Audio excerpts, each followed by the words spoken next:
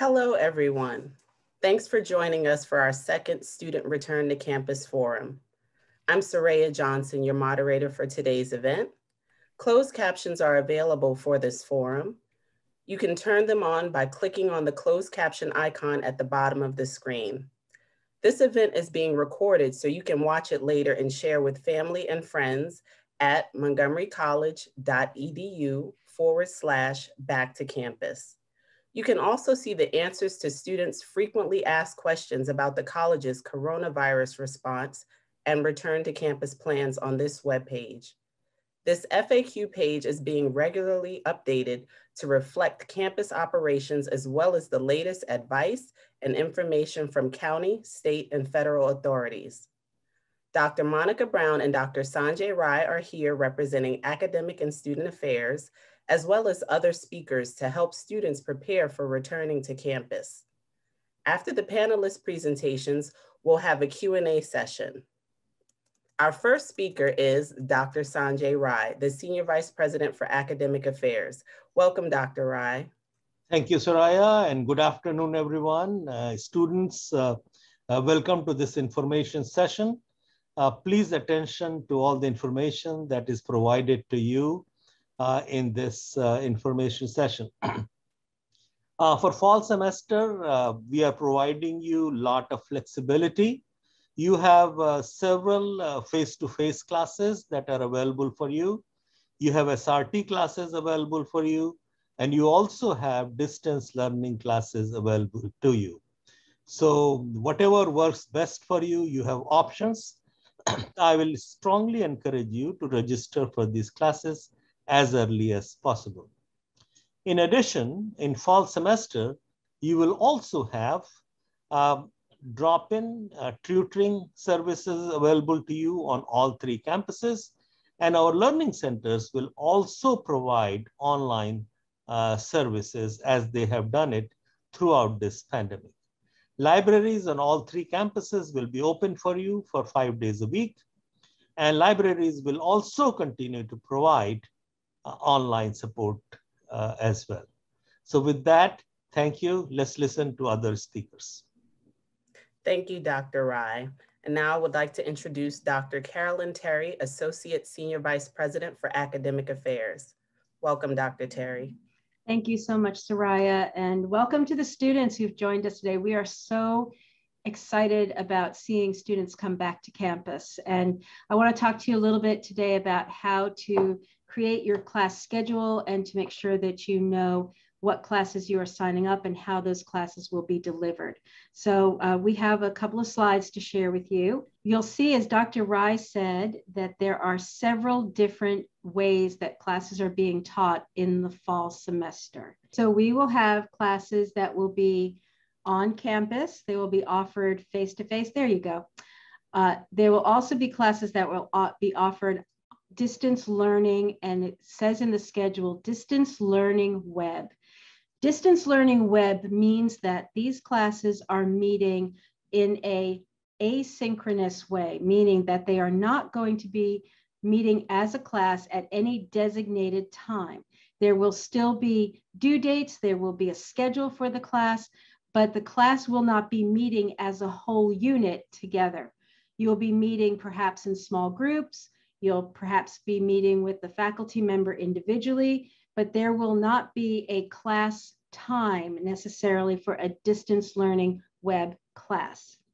The other possibility is a remote class. And remote classes are probably going to be a good number of the classes we will do in the fall. These are classes that we have been offering since the pandemic started, where the classes are meeting at a designated time, just as if they were on campus, but they're meeting virtually. They're meeting on a particular day, a particular time, and the faculty are meeting with the students as a class. And these are called remote classes. So if you see something in the schedule that says remote, that means that you need to be available at that time during the semester, and you'll be meeting together as a class, either through Zoom or Blackboard or the platform that your faculty member chooses to use. And then finally, we are bringing more classes on campus in the fall. And we have had classes on campus ever since the pandemic started, but now in the fall, we're bringing more classes back, and we're very excited that we'll be doing that. The on-campus classes will have a room and a location and a campus. So we're going to show you some examples from the schedule so that you can see what I'm talking about. So go to the next slide, please. Thank you. So this is what a distance learning web class looks like. Please notice that it has the name of the class, but when you scroll over to the right, you'll see that it tells you some very important information. It tells you the dates that the class will be meeting. And remember, we have classes that may meet for the full 15-week semester. We'll have classes that might meet for 13 weeks. They'll start 2 weeks later. And then we have classes that will be meeting either in the first half of the semester for 7 weeks or the second half of the semester for 7 weeks. This particular class will be meeting for the full semester. It starts on August 30th and it continues until the end of the semester on December 19th. Distance Learning Web tells you that this class is going to be a completely distance learning class, that you will be meeting with the faculty member and following the faculty member's course, but you're not going to meet all the time as a class. You're going to have more flexibility in your schedule because you'll meet deadlines, but you'll be doing it according to your schedule within that time frame. Okay, the next slide. So this is a class that is doing a little bit of both. This is called a hybrid class. It's a distance learning class. If you notice the class notes telling you, it's a distance learning class with online lectures and discussions. So you'll be doing a lot of the work on your own time as you're following the course, but this class will meet at designated times. Again, it's going to meet on Monday, Wednesday from 9 to 10:15. It's going to be a full semester class from August 30th till December 19th, but you're going to need to be available on Mondays and Wednesdays from 9 to 10:15 to participate in this class. This is called a distance learning hybrid class. Again, the next slide. And this is what a remote class looks like. Again, it meets at a particular time. This class will meet on Mondays and Wednesdays from 1 to 1:50. It's a full class, so it meets the entire 15 weeks of the semester. And notice that it says the campus says Rockville, but you're not going to come to campus. This class will meet remotely. So that means that as you register for the class, you'll be contacted as the class starts with the information to link to a website through either Zoom or Blackboard to be able to participate in the class on Mondays and Wednesdays from 1 to 1:50. And then finally, this is the on-campus classes. So the on-campus class has a particular time. It will be on Tuesdays and Thursdays from 3 to 3:50. It's going to be on campus. So notice that the campus is Rockville and there's a classroom assigned. This is in the Science Center, room 424. So this is going to be physically on campus. People are going to be meeting face-to-face for the entire course. And interesting to note too, that this is a class that has a lab that's associated with it. Many of the classes that are coming back to campus are the classes that have labs associated. So it's important that you look to see that you register for the associated lab for this class.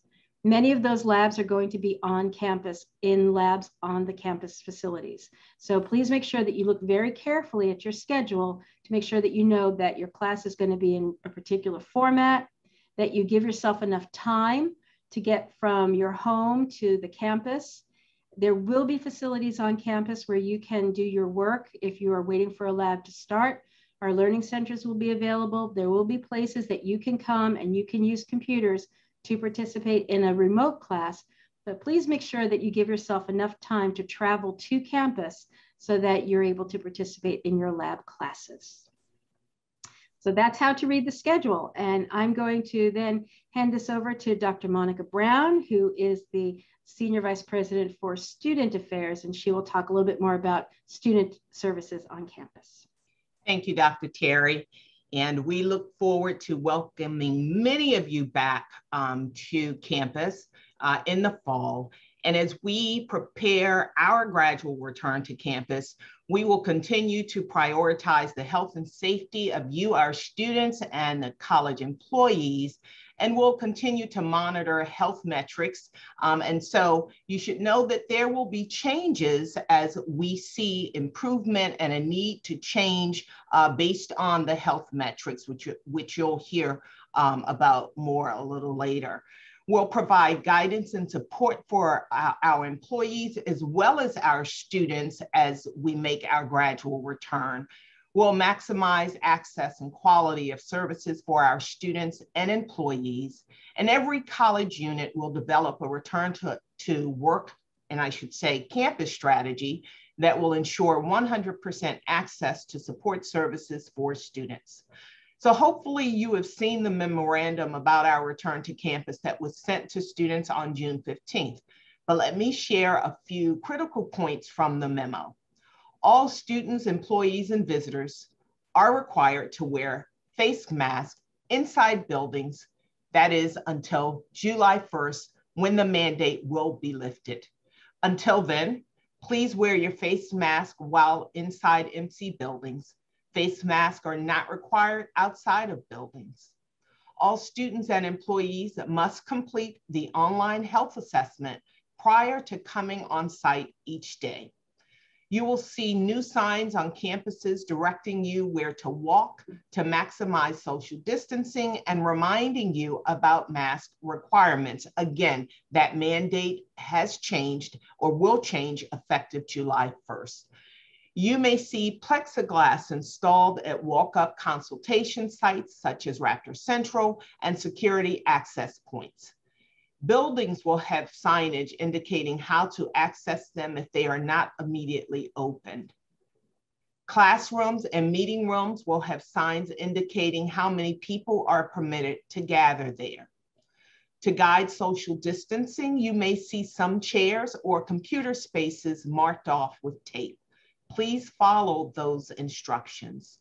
You will see college facilities teams cleaning all areas with increased frequency, and you'll also see hand sanitizers and additional cleaning supplies for extra cleaning of desks or seating at your discretion. Now, let me share an overview of the plans for the student affairs programs and services specifically.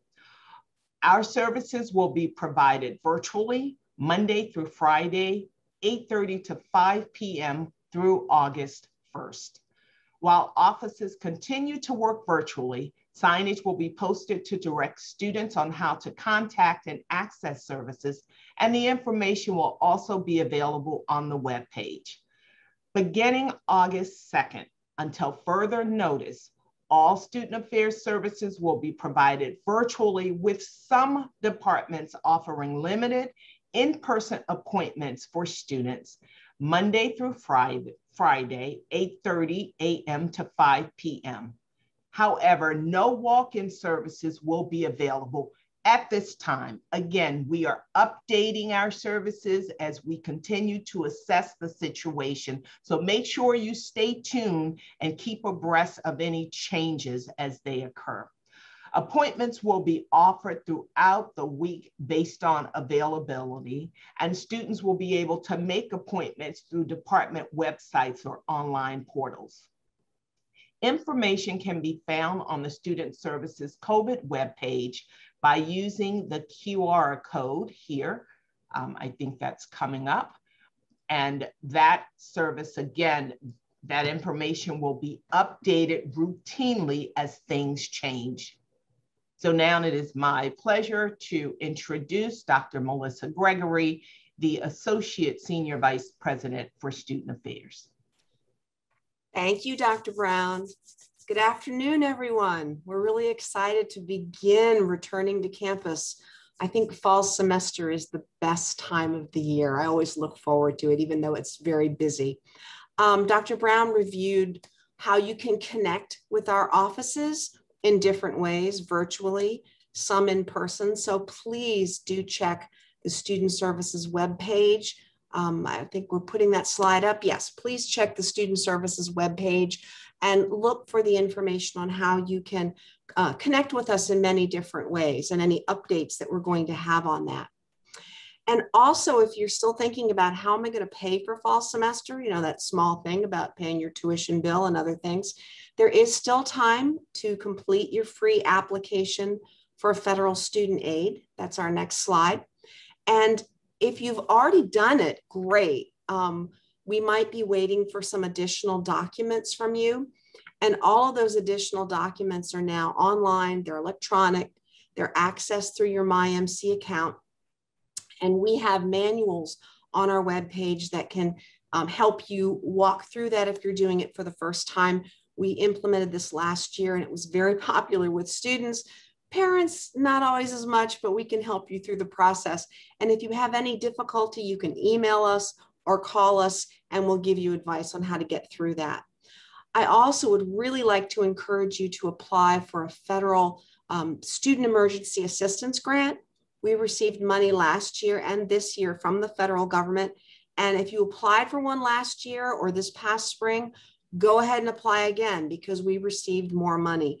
So we have new funds, we're awarding them now, and more students are eligible for that money. So now our international students, those on F1 visas and other types of visas, plus our Dreamers and DACA students are eligible to apply for that assistance. And you can use it for food and housing, childcare expenses, or even help pay for your tuition and fees, books, supplies, other things that you need. So go ahead and apply for that if you haven't already.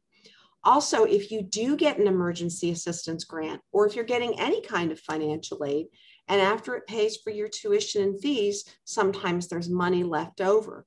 So that goes out to you in a refund check. And there's a couple of different ways to get that. One might be in a check from the college, and the other is direct deposit to your bank account. Now, if you get a check, cash it right away.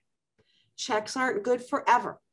So don't hold on to that thinking, well, I'm going to use this money 6 months, a year down the road. Cash it right away. And if you don't have a bank, your own bank, you can always cash the check at a branch of the bank that's listed on the check. Just a little advice to you on that. But if you want your money faster and safer, you should be doing e-refund. And that's on our next slide. You should go out to the webpage and follow the instructions to sign up to do direct deposit. Our students find they get their money much faster if they do that process. It might seem like a lot to do, but it's really worth it to get your money faster, but also safer. And the last thing I'd like to remind students about, if you're a continuing student, you know that at the end of the spring semester, we have to take a look at your grades and how you did over the past year in all of your courses. So check your college email to see if you received a notification about your financial aid satisfactory academic progress, and follow the directions in that email. Take action as soon as possible. If you have to submit an appeal to make sure that you can keep getting your financial aid for the fall semester, don't wait. The priority deadline is July 15th. And even though you can submit appeals up till November 15th, you really want to know as soon as you can whether or not your financial aid is being renewed. So there's just a little bit of advice on a lot of different things, applying for extra money and keeping your money and getting your money faster. And now I'd like to turn it over to Dr. Tanya Mason, who is our Dean for Student Success and Rockville Student Affairs, and she has some information for you. Thank you, Dr. Gregory, and good afternoon, everyone. I'm also excited to be with you today. I wish I could see everybody's faces, but I'm excited to be able to share some information with you. There are a number of really interesting and innovative ways in which we're able to connect with students for advising purposes. So I want to share some details with you about that, because many of you are probably wondering, well, how do I find a counselor? How do I get my advising? And so as you're preparing for the summer session 2 or for the fall semester, we are available to help you. We're all working on making this gradual transition back to campus. But from now until the end of July, we will be available. If you can pull up the webpage, we'll just pull up at least the webpage that you can go to, which is montgomerycollege.edu/can. There you'll find all of the innovative ways in which we're available to meet with you for advising purposes. So one of the things you'll notice is there's a chat feature. So 24 hours a day, 7 days a week, you can submit a chat. We've spent a lot of time identifying what are some of those frequently asked questions that students are wondering about. And we've set up this chat feature to be available to you whenever you need it. We also will cover that chat during business hours. So say maybe your question is a little bit more involved, but still a quick question. That chat feature is staffed by a live person during business hours, and there a counselor can connect with you and help you get the information that you need. Other ways that we are available now through the end of July, and actually we'll continue to have this available to you as well, is the online advising. So this is a little bit more in depth than maybe a chat. And this would be through email. You can send in your very specific question, and then a counselor will receive that, review it, and send you back a response. And you can have a dialogue over email for online advising. And then we will continue, as we have been doing for the last 15 months or so, we've been making available to you virtual appointments. And that is through Zoom and through telephone. Counselors are available to meet with you to help you identify whatever the issues are that you need to resolve. They're here to help you. Now, during the month of August, and August is our busiest month of the year, lots of advising going on during that time. So what we've done to make it easier for students is we've decided that there will be no appointments required during the month of August. And that's pretty typical because there's so many students needing to get support during that time. So you'll be assisted by Zoom or by telephone, and it will be a first come, first serve basis. This will ensure that you get the help that you need without long wait times, without having to identify an appointment. This will also help us with social distancing in terms of minimizing large crowds. But I want to remind you, the first come, first serve is a virtual experience. So then this will be through Zoom or it will be through the telephone. And that will start during the month of August. Then beginning in September 7th, we will have a hybrid model where we will start offering some in-person appointments, and that's going to be on an appointment basis only, and there will be some minimal number of appointments depending on student needs. So we will be available to you through that way. And then some of you who have a documented disability may be wanting to utilize services and wondering how to connect with disability support services. So I would direct you also to our webpage, which is on the screen now, which is montgomerycollege.edu/DSS. So DSS counselors are available to assist you, but there are a lot of features that are available for you online to get this process started. So I would recommend that you go to that webpage.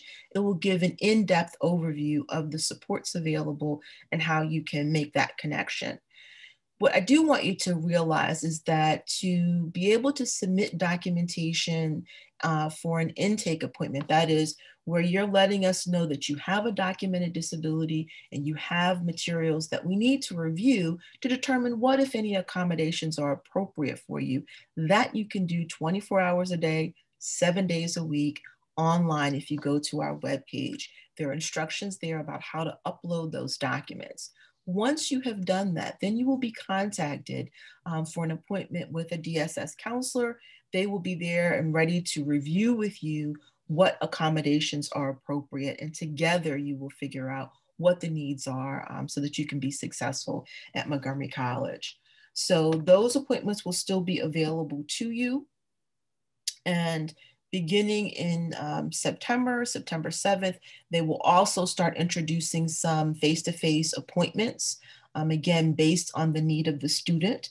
That will start, that hybrid model will start beginning of September. So I just want to remind you that we are here to help you. We've come up with a number of innovative ways to make that connection with you. And we look forward to seeing you. Thanks so much. Thank you so much, Dr. Mason. Next we have Mr. Terry Evelyn, College-wide Director for Facilities Operations. Welcome.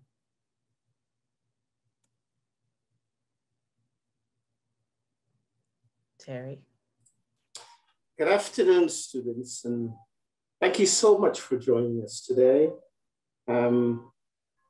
It is my pleasure to explain to you what we have done to make sure that when you return to us this fall, in the month of August, that the facilities you left behind will be in the same condition, if not better, so that we can accommodate you as you pursue your learning goals. In facilities, readiness is key, that's it. You have to stay ready to get ready. And even though right now we are in a get ready mode, I'd like to tell you that we stayed get so that when we getting ready, it was a simpler task for us. We stayed ready by making sure that over 300 employees over the last 16 months rotated on our campus in and out to make sure that our buildings were not compromised. You know, building is not unlike our bodies. If we don't exercise, if we don't eat well, if we break down. Buildings are the same. If we don't exercise them, if we don't keep them going, then when we're ready to turn the switch, they will not function. And so we stayed ready. We inspected the buildings. We made sure that they were warm in the winter. Remember, we've been gone for, by the time you join us, we would have been gone for about 18 months.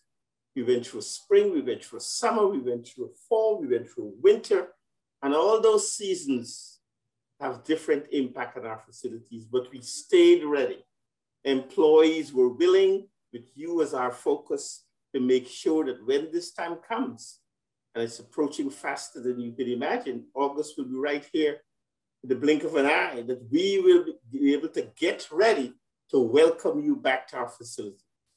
You know, so our facilities have not really changed, but we went through a pandemic. There was a virus, and so we had to use guidelines from the Center for Disease Control to make sure that though the virus associated with that pandemic did not impact our building in a negative way. And so we did things like improving our air filtration. When the air gets into our building, we improve the efficiency of the filters so that the air enters the building does not bring with it any harmful components. We improve ventilation. Like anything else, there's something is going to get in, let's dilute it. So normally we don't introduce a lot of fresh air into the building because it's expensive. But because of this unique situation, we introduced a lot more fresh air into our building. We rebalanced our buildings. You know, over time, like anything else, your buildings get out of whack. They don't perform to their maximum or optimals. So we're going to be rebalancing them to make sure that they're performing as well as they can. So what we have done beginning in June is move from a stay ready mode to a get ready mode to make sure that between June and August, we are making the facilities ready so that you could join us. And we continue to do all the things that I've just told you about, but we're taking a look at preventive maintenance. And we're going to take a look at how you can help us clean. We will continue to clean our facility, disinfect them overnight, every day. But we will partner with you to make sure that you can wipe or sanitize your areas to your comfort. You know, so we'll expand hand sanitizing stations. We'll install new sanitizing wipe station in classrooms and labs. We know that labs are going to be the focus of return to campus. Many of you might have an online class, but you'll need to come to campus. So we've done a lot of things in labs. We've put on covers on the keyboards, and we'll have wipes in there so you can clean. So we've done a lot of things. I want you to be assured that as I address you here today, that my confidence and the confidence of every single facility employee is at its highest level, that you have nothing to fear. When you return to our campus, the buildings will be safe, the buildings will be healthy, and there'll be a large number of employees willing and eager to serve you. So the last phase is, you know, staying ready, remaining ready. We could do all the things that I just talked about. Once you get on campus, the buildings become alive, and we have to remain ready to serve you. As I looked over the guidance that we provided today, it occurred to me that what we have not given you is how do you contact facilities? And we would like you to contact us. We are doing our best to make the facilities ready, but we're not perfect. We might make mistakes. So we want you to tell us if we fall short. Tell us if you're not comfortable. Tell us if there's something that's bothering you so we can respond and fix it. So I'll work to make sure that we provide you contact information on the guidance website that you'll be using. Please feel free to call those numbers that I'll give you at any point in time, 24/7. Even though somebody may not respond, somebody will answer. We work very closely with public safety. They are partners in this endeavor. And so if you ever have any doubt, they're on campus 24/7, 365. Stop by the window and they will guide you or they will contact us to respond to your need. In closing, I want to thank you for your patience over the last 16 or 18 months. And I'd like to make sure I join you in the excitement. If you're anything like me, I'm excited of making the buildings alive again. Our buildings on campus are not alive with faculty and staff. They are alive with students occupied. And everything we do, every step we take, every action we perform is focused on welcoming you back to facilities that you've enjoyed in the past. And it is my hope that you will enjoy them when you return to us in August. Good luck with your upcoming fourth semester. And again, partner with us, tell us what we're doing wrong, and make sure that when you get on campus, it is our role to make sure that we are hospitable hosts and that we accommodate you in any way, shape, or form. Thank you for affording me this opportunity to talk. Thank you. Thank you, Terry. We appreciate the facilities operations staying ready so that you can assist Montgomery College get ready to transition back. And so I'd like to introduce Ms. Jane Ellen Miller, Interim Chief Information Officer. Welcome. Thank you, Ms. Johnson. I am so very happy to be here to be able to talk to our students, to our student raptors, about the technology that Montgomery College makes available to you. I'm also going to see if I can post in the chat a link that will allow you to get to the webpage that has all of the various resources available to you. But the thing that you'll really want to remember is that there is an IT service desk, and it is absolutely your friend. It is available 24/7, 365 days a year for all students to address any technology questions and concerns that you may have. And if you go to the montgomerycollege.edu, go into your MyMC, college-wide services, IT support, everything that I just put on that link, the link that I put in the chat is here, including how to reach the IT service desk, which you can do through email, through chat, and through telephone. So just know that that's your resource to get to everything. But also by going to this link that takes you to the IT support, it talks about hardware requirements. So as you're looking at laptops for your various programs, this is the place where you'll want to go because it'll discuss the specifications by program. So if you're an engineering student, your specifications are going to be very different from the student that I was that was in liberal arts humanities majoring in English. The requirements for that hardware is very different. If you're in the nursing program, those requirements are a little bit different than engineering. But all laptops, regardless of your program, range in price from $400 to about $800, and sometimes you can get an even better deal. But it's important for you to look at the specifications so that you're not going into engineering and purchasing a laptop that won't be able to accommodate the types of applications that you need. In addition to talking to you about your hardware specifications, you should also know that Montgomery College makes available to you the access to a number of software applications that you're going to need throughout your journey at MC. So every student, regardless of program, gets Office 365, which includes your email. And let me tell you, you need to check your email. And you know, and I read this article a very long time ago when they said that email was for old people. And when you ask a lot of young folks if they read their email, they tend not to read their college email. They'll check their personal email. But the truth of the matter is there are certain documents and things that you will receive from the college, financial aid in particular, information about your registration that will come through your email, your college email. So it behooves you to check it. If they're talking to you about a refund check and you're not checking your email, you're missing that information. So an email address is provided to you as soon as you apply to MC, and we actually keep that account live for you up to 2 years after you leave. But please, please, please, as soon as you have an email account, activate it and start using it. But also Zoom. As you know, we've used that quite a bit during this pandemic, but it's allowed us to be able to do remote classes, online classes. It's allowing us to hold this type of meeting.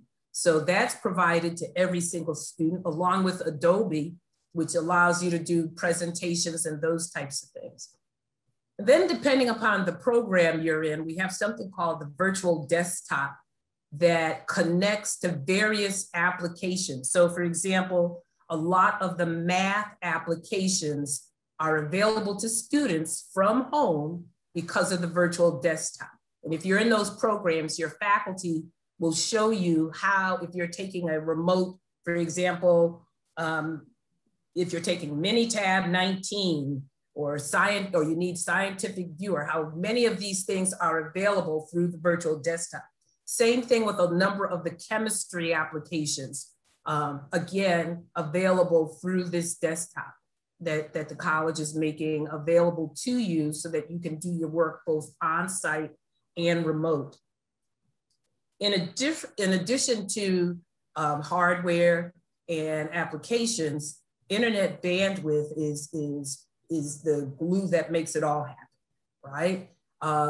And sometimes that's problematic for some of us in terms of being able to afford it, having access to it, those types of things. And what has happened is that a number of the internet service providers, over 50 of them in Maryland, and more than 3 in just Montgomery County, are part of the emergency broadband benefit.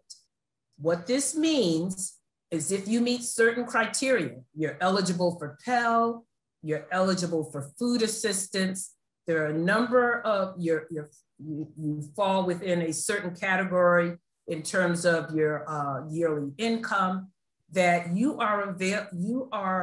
qualify to get assistance with your internet service. I will post this in the chat, but it's getemergencybroadband.org so that you can actually apply online and get up to $50 off of a monthly internet service bill. That's great news, because then here's your hardware specs, here's your internet, here's access to your applications. And then one other thing that we're going to be doing this year is helping you make sure that your data is well protected, that the data that we work with is well protected. So we rolled out to all employees a little while back something called two-factor authentication. It's another security measure that ensures that we're protecting the college's data, protecting your information, and the information of all employees. What we're looking to do this fall is roll it out to students. So approximately, there's been hundreds of students who have voluntarily signed up, but we're going to make this something that we're going to want all students to do, because we all have a role to play in protecting our data. So watch for more information about that. And again, have a great year. IT is here to help you whether you're on site or remote. And remember, the IT service desk is your friend. Thank you so much. Great information. I know that. I forgot something. Oh, how did I forget this? I'm so sorry. Wireless access, wireless. How did I forget that, right? This is something that the students have been asking for. We have wireless in our buildings, but we've been asking for wireless in our parking lots and in some of our open green spaces. So starting this fall semester, we will have wireless available in every student parking lot, in most of the garages. I think there's one not yet. And then in the green spaces. So between buildings where there's a lot of grass, you will be able to access wireless. So I don't know how I forgot, which is what is probably one of the most important. And again, this is really important because this was about student voices asking for wireless access in the parking lots. And again, it'll be here this fall. Thanks again. I wasn't going to let you forget. I was coming back with that. So I'm glad you, you put that in there. So thank you so much. Next, I will introduce Mr. Carlos Sanchez, Assistant Director of Public Safety. Thank you, Soraya. On behalf of Public Safety, I just want to say that we are excited to have you back. Our officers have been on campus this entire time since everyone's been on remote work or remote learning. They've been there, and trust me when I tell you they miss you guys and they can't wait to have all the fun people back on campus. So we're definitely looking forward to it this semester. You know, as always, our goal is to maintain a safe and secure learning environment for everybody. Over the last year, we've been training our officers. We took advantage of the time that we had to train our officers to make sure that we're better prepared to serve you. For example, we recently held a department-wide implicit bias training to ensure that we continue to serve our mission of being a community-oriented public safety department. We have undergone a bunch of changes. One of the big ones has been establishing a central dispatch. What this means is that now public safety has one number that you can dial no matter what campus you're on, and your call will be answered quickly and by someone who can provide you the information that you need. So please make sure to save this number that's on your screen right now into your phone. That number is 240-567-3333. You'll get someone who answers and they'll ask you what campus you're calling for, but you'll be speaking to a live person right off the bat there. Our department runs 24 hours a day, 7 days a week. We're here to help, so please, you know, sometimes you're not sure where to go to get the information that you need. Someone will be there and we'll answer the phone and we'll try to get you pointed in the right direction. Now, there may also be times that there's an emergency on campus or that we have a very urgent message that we need to send to you. For example, in the winter when it snows and we want to let you know that the college is closed for a snow day, that's information that you're going to want to receive as early as possible. I'm sure we all do. We send that out early in the morning, so we want to make sure you receive that message. The best way to make sure that you get that message directly from us is to sign up for MC Alert. You can do that on MyMC. You go to the MyMC page, you're going to see an icon, and it's going to say MC Alert in big letters there. You click on the icon, it takes you to a screen. All you do is put in a cell phone number, personal email, if you choose to do so, and hit save, and that's it. You're done. You'll get the information from us. Now, our department is also responsible for enforcing parking on campus. And yes, coming back to campus means parking permits and the danger of potential parking tickets, which I think we all try to avoid as best as possible. So we want to make sure that you don't get those tickets because that's not the sort of welcome we want to give you. Permits will be required to park on campus. You can order these permits on MyMC. Once you register for your classes, you go to MyMC. There's an icon for parking. Click on that icon, takes you right there. It's a couple of clicks, you register. The permit gets emailed to your house, but just in case it doesn't get to you in time, You also get an email that you can print out. You can put it on your dashboard. It's good for the first 2 weeks of class. Now, if you encounter any issues, you have any questions, you can email parking@montgomerycollege.edu. It's on your screen right now. And your issues will be resolved pretty quickly there. There's someone that is monitoring that not 24/7, but let's call it 16/7. So you'll make sure that we'll get you an answer as soon as possible. All right. Another big thing that we're responsible for is student IDs.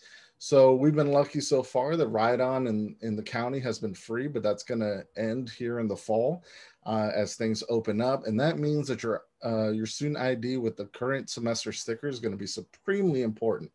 So here in public safety, we're now in charge of the student IDs, and we have upgraded our student ID system.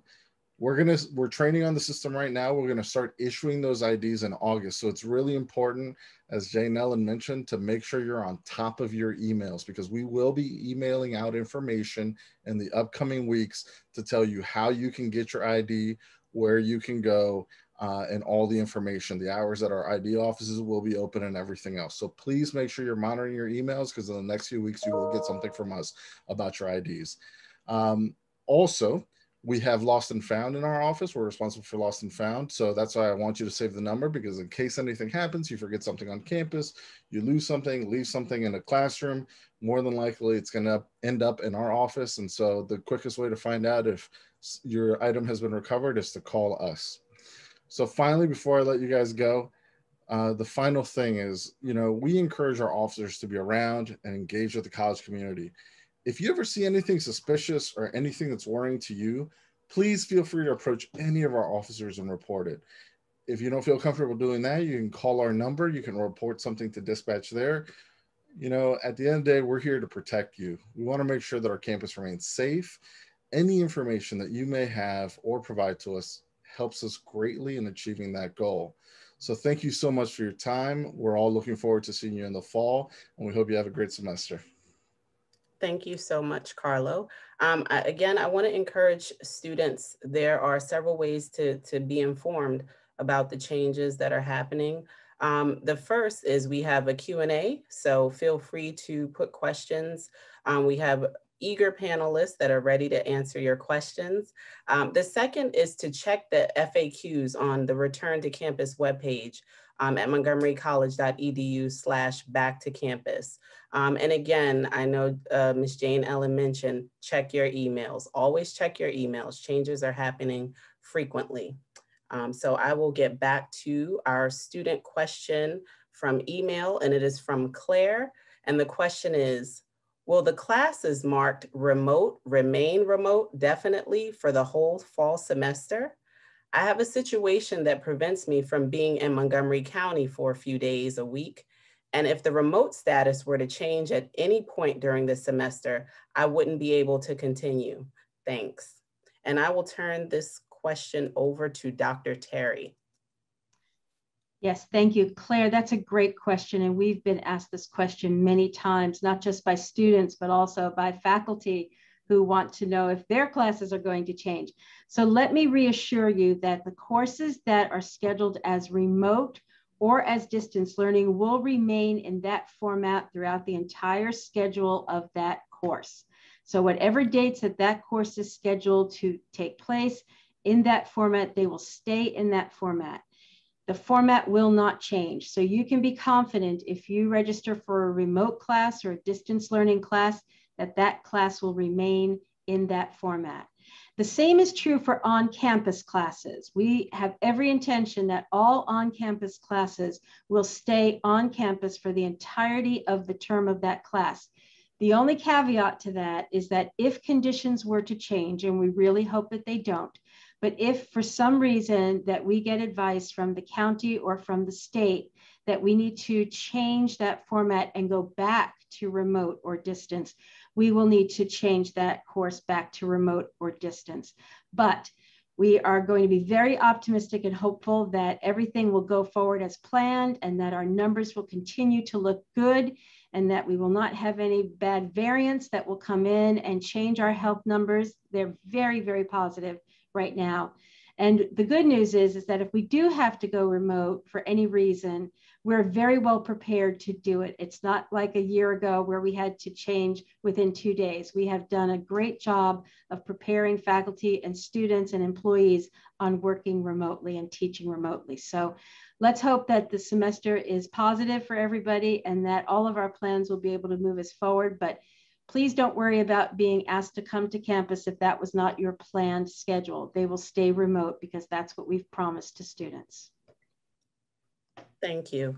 We do have a question in the chat. I believe it was answered, but I will read it aloud. And Carlo, if you have anything else to add to it, feel free. For in-person classes, do students need a parking pass and an MC student ID for the shuttle buses? Yeah, just to confirm. So parking passes will be necessary. And then for the shuttle, the driver will ask you for an ID. So you'll need an ID to ride the shuttle. Okay. So there are no other questions in the chat. I don't know if any of our panelists, anybody have any last minute information, just let me know. Okay, so I have my answer.